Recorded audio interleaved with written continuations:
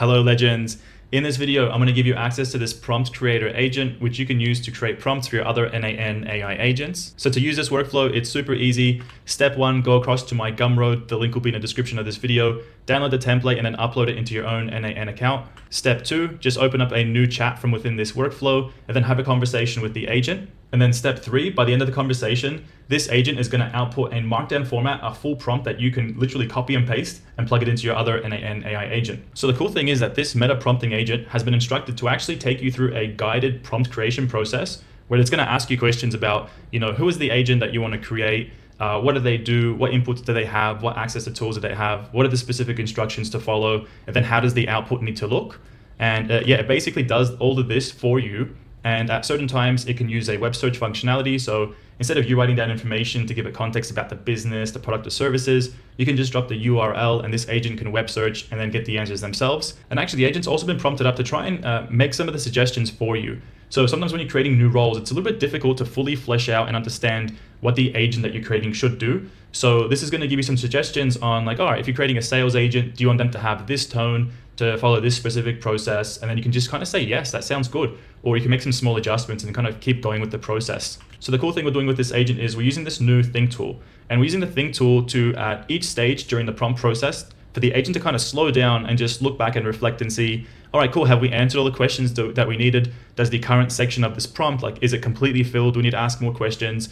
And then actually, as you go through the process, sometimes this agent will stop and think and say, okay, we're at step 3 now, but the information that I just got is actually relevant for step 2 or for step 1. So it'll think about it and reflect and possibly, go back to that step and just say, hey, I've got some more questions, want to make some more changes for this first part. And then we're using GPT 4.1 because it's one of the smartest models from OpenAI right now. And it's not a reasoning model, but since we give it the ability to think and reflect, we kind of give it some more capacity to do some of these more difficult tasks. And then finally, we have this simple memory over here. So you don't need to authenticate anything because this node is already pre-authenticated within n8n. It just uses the browser memory for you. And since we're using GPT 4.1, we can actually have a massive context window length. So GPT 4.1 actually supports up to 1 million tokens of context, which means that when we send the last 50 interactions into the model, it's absolutely no problem for it at all. It's not going to struggle to process the entire history of the conversation. And the reason that it's set at 50 and not something like 5 is because throughout this process, the agent will ask you a bunch of questions. They might go back and actually re-ask you some questions.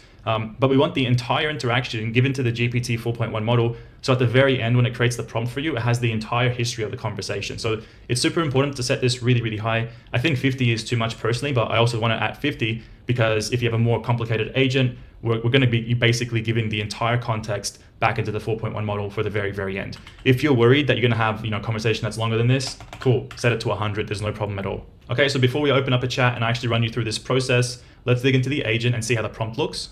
And then over in system message, we have the prompt for our meta agent. So we're just defining this agent to be a prompt engineering assistant. The main objective of this agent is to actually create a prompt that has these sections. So the prompt that it's going to create for us for our, that we're going to copy and paste into our other n8n AI agents is going to have these specific sections. So probably stuff that you're already familiar with, like role, context, tools, instructions. But I did put some other sections into here just to demo how this would look. And then to show you in a little bit exactly how you would change this to, possibly fit your use case a little bit better. So these specific sections are then broken down in the instructions to say, okay, for each section, make sure that you ask a couple of questions. We're explaining what the goal, what information we want to extract per section is. And then at the very end of the section, we're always saying, use the think tool to reflect and just see, does everything seem right? Is there any information that we think is missing? So you can see here, we have the role section, the context, business, product overview, tools available. And once again, it's literally this stuff here. So this is tied into the actual instructions that are giving to this meta agent. And at the very end, final confirmation checklist, use the think process to actually make sure that everything is covered off. And then the final output is just basically saying, cool, in Markdown, output the actual prompt. The user can just copy and paste it and use it for their own n8n AI agent. All right, so let's give this a crack. Hi there. Awesome. Hello, legend. I'm here to help you build a super clear structured prompt for your n8n AI agent. Let's start with understanding the role. Okay, so what do you want this agent to act as and what kind of requests or situations will they typically handle? Okay, so I need a customer support agent who will handle troubleshooting tickets. Awesome, thanks for sharing. To clarify a bit further, is a specific area of expertise the agent should focus on? Yes, so technical support and technical troubleshooting.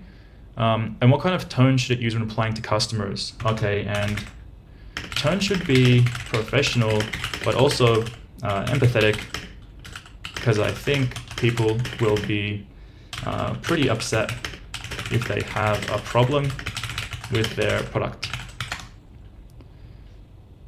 Okay. All right, so it's using the think mode, which I think means that it's finished the first section to get the role of the agent. So act as a customer support agent, specialized in technical support and troubleshooting, handles incoming support requests, uses a professionally empathetic tone to address frustrated or upset customers. Yeah, that's perfect. Yeah, let's keep going. So now we're gonna be going on to section 2. And once again, all these sections you can just edit in the prompt like I mentioned before. So let's understand where this agent fits into your workflow.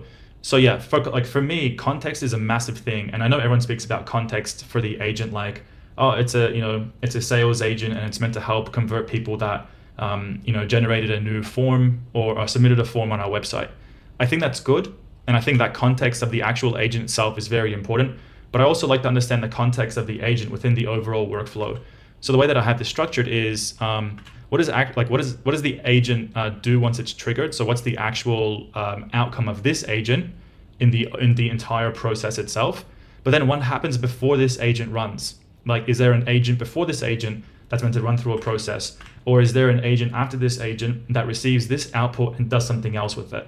And I think that context is very important for this specific agent to actually, well, not for this one, this is the meta agent that we're doing, but like in the actual workflow we're building, like there's probably, sometimes there's like 3 or 4 agents you might have, or it might be part of an overall workflow where there's like other tools that are involved. I think that's super important to just make sure that the agent produces the right style of output. So for question 1, what does this agent do when it's triggered? This agent reviews customer support tickets from Zendesk. Then it generates a reply, or if it cannot reply, it escalates the ticket. Now for 2, what does it do? What happens before this agent runs?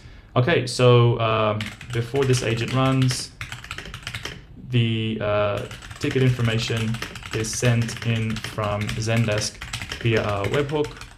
Okay, and then 3, what happens afterwards? So what's the next section here? Okay, so after this agent, we then, okay, what's the overall workflow we're building? We then reply to the customer, or we escalate to a human if needed. And is there any other background information like company policy or escalation process? Yes, there is an escalation process, but I don't have one defined. Can you help with that? And let's see what we get back. So right now we just gave the context of this agent saying that, all right, this agent gets the ticket information from Zendesk. They review it and they try and generate a response. And if they cannot generate a response, we then escalate it to an actual human support agent. Before this agent runs, the information comes in from Zendesk via a webhook. And then after this agent, we have a process where we will escalate to a human if we need to. So, okay, here's a summary so far. The agent reviews the incoming customer support query. Yes. The ticket information is sent from Zendesk. Yes.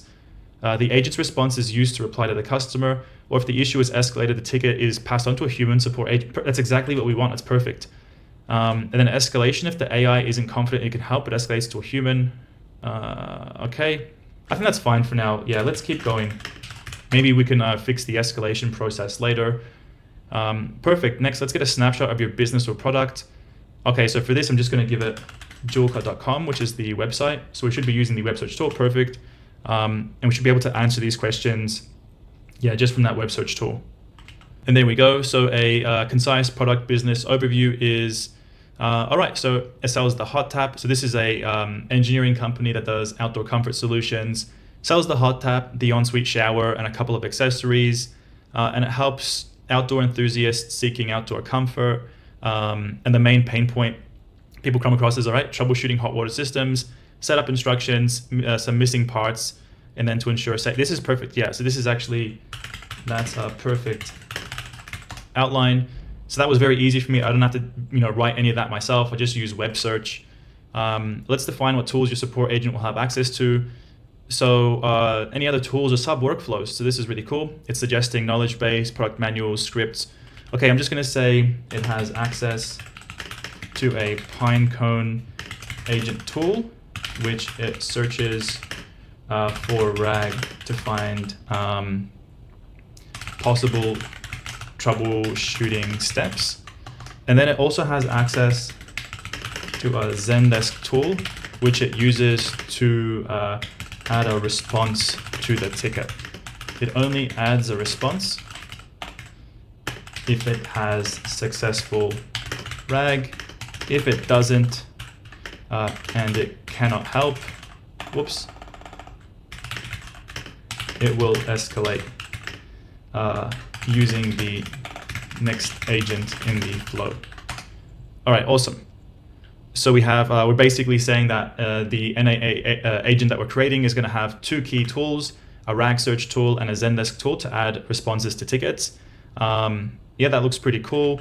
What input variables? Okay, so for input variables, we will have the Zendesk ticket subject and the first message from the user. Note, we are not replying to existing tickets. So tickets that already have multiple messages from our support staff. We are only working with brand new tickets. So actually when I create customer support agents, in general, I like to only respond to the very first, like be the first response on a ticket from the company. I don't like to just go into a ticket halfway through that has 5 messages from the user, 5 from our staff, because at that stage, typically the request needs some other outside action to be completed. Like it might need to be escalated to a technical support staff member anyway, or there might need to be some, like a different tool has to be used to process, I don't know, some certain like specific refund or whatever. So during the ticket, I think that's actually necessary for a human to be there. But the very first response, this is what when I'm building support agents, that's where I think the AI can really kill it. So, all right, so we have 2 input variables, Zendesk ticket subject and a Zendesk ticket message. For clarity, the agent only process new tickets, no reply chains or tickets with previous staff and customer interactions. That's fine. And now what do you want the AI to do once it receives these variables? Yeah, okay, I can suggest a process based on everything so far. Yes, please suggest a process. So this is going to be the instruction section of like, all right, you know, so far it has the understanding of this is the role, this is the business that it works for, this is the product, this is a specific task. So now it's going to outline a process or instructions for this technical support agent. So we have review the ticket subject and ticket message. Yes, use the Pinecone RAG search tool to try and troubleshoot by finding relevant information.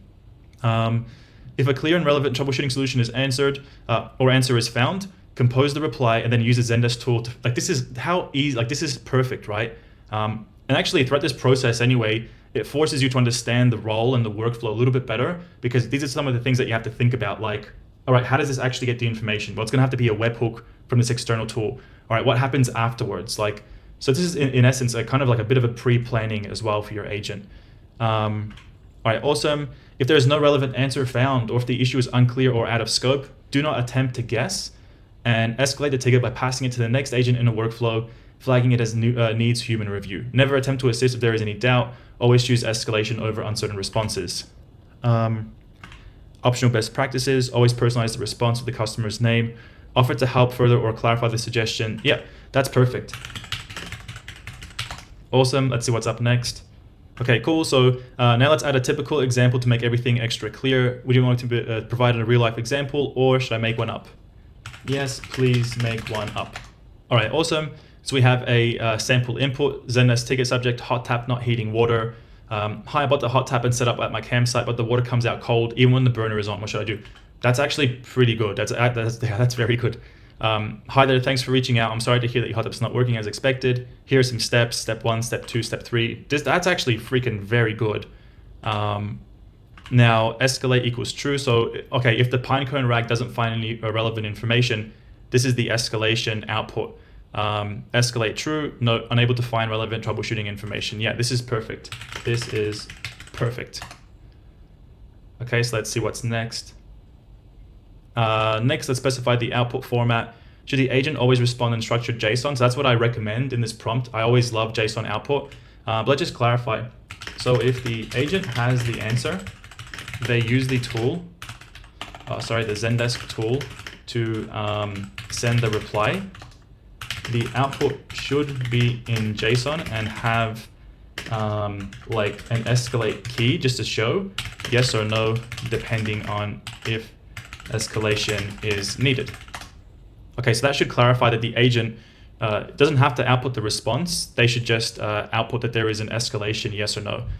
But this is pretty cool. So if the solution is found, it just outputs the response anyway. I actually like that, and then escalate to a human otherwise. Would you like to add or change anything in the output files, or should we lock this in? Actually, I also want to include reasoning alongside the output so we know why the choice was made. And I think this is pretty cool, mainly for these escalate ones, because if we're going to be escalating to a human, I just want to know why we escalated it. And if we have like logging or reporting via Google Sheet, we can just log that, all right, it was escalated and for this specific reason. So like here, escalate yes, because no relevant solution was found in a knowledge base.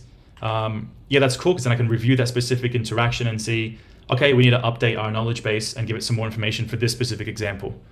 Yeah, that's perfect. Perfect. Now to wrap up, are there any hard rules or boundaries the agent must follow? So never attempt to guess any answers. That's perfect. Never mention internal tools or processes to the customer. Respond only to brand new tickets. Always use a professional, pathetic tone. Never fabricate steps. Only use information provided. Yeah, that's perfect as well. For a starter prompt, now we have our role. So act as a technical customer support agent specializing in troubleshooting tickets for Julka's products. Awesome. Provide clear, professional, and empathetic responses that help frustrated customers with their technical issues, such as the hot tap water system. The current agent is meant to, try and respond to troubleshooting tickets.